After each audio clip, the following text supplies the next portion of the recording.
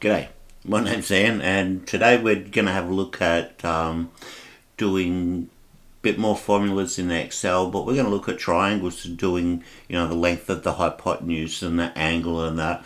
And you have to understand, like, what you've learnt on being able to do it on the mobile phone doesn't work in Excel the same way, because Excel works in radians, so we have to do a few little different things. But anyway, let's just have a look and see if we can make it all work. And here we go.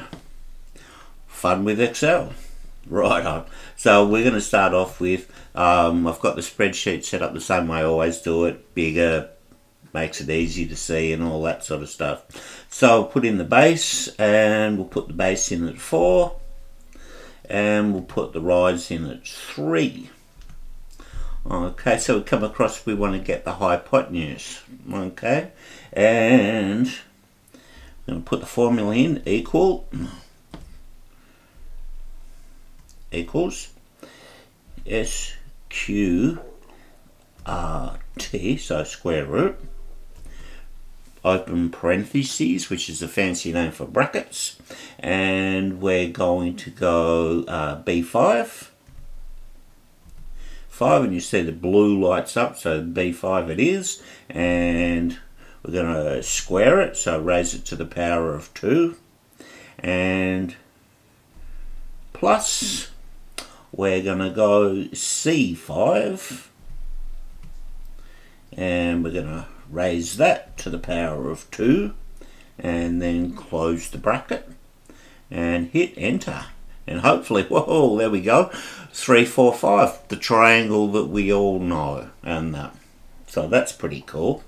So what would be really good is to be able to find out that triangle, and this is where it gets a little bit more complicated, because normally with the iPhone and that, it's the rise divided by the run, inverse tan tells you what the angle is, but it doesn't quite work that way with this. So anyway, here's the formula for it. So equals a tan,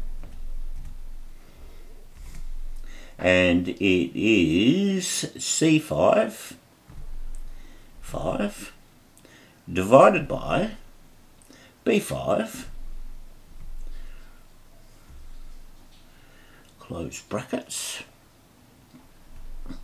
and then we're going to multiply it by 180 and divide it by pi, bracket, and hit enter, and hopefully, well, got it wrong. What's the problem? Okay, there we go. That should be divided by pi. There we go. Simple as. So 36.87 degrees. Now the beautiful part, let's have a look here. I'm going to go Control C. I'm going to copy all that, and I'll paste it down here. And what do I want? Oh, I want the formulas, so away we go. Now let's have a look here, and we'll make that 1. We'll make that 1.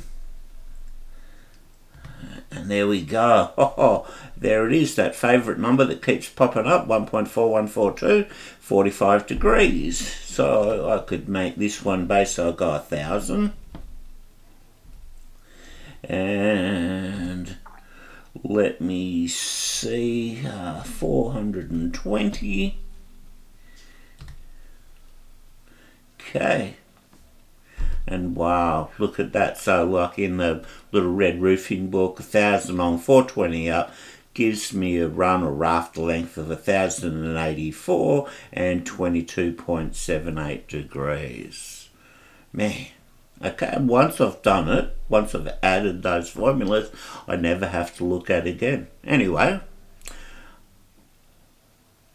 I think it's worth investing the time while we're all wondering what to do. Have a look. Anyway, cheers, bye.